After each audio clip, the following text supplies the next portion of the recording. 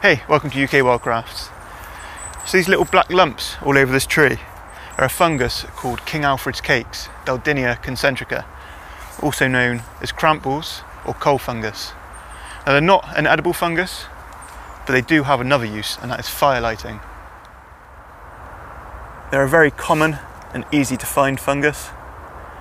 All you have to do is look for dead ash wood.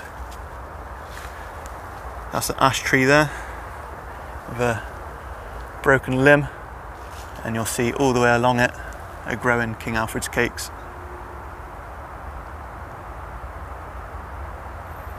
They do occasionally grow on other dead deciduous wood like beech, but 99.9% of the time you're going to find it on ash.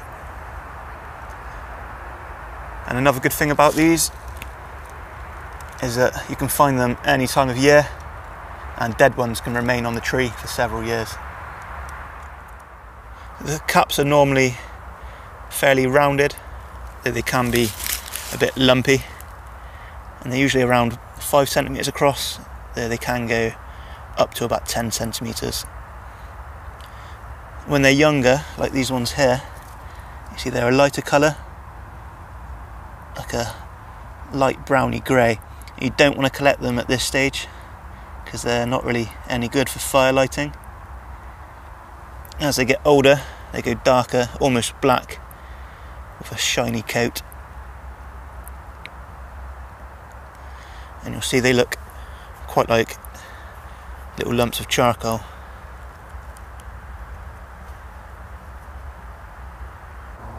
So when you cut them in half, you'll see the flesh is solid and black, and you can see where it gets its name from, the Daldinia concentrica, because it's got concentric rings of zonal black and grey.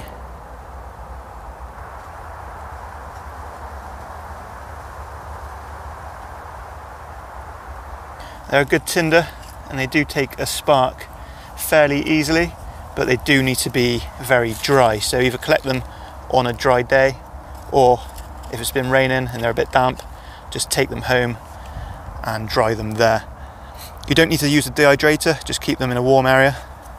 Just be aware that they can contain bugs. So they can, as I said, be used as a tinder, and what they're also used for is they can carry an ember.